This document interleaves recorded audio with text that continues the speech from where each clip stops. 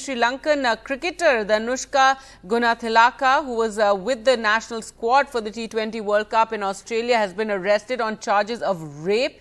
It's been learned the 31-year-old was arrested and taken to the Sydney City police station in the wee hours of Sunday following an investigation into the alleged sexual assault of a woman on the 2nd of November. And according to details, a 29-year-old woman had met the Sri Lankan cricketer after communicating with him for a number of days via an online dating app, and it's alleged he then sexually assaulted her.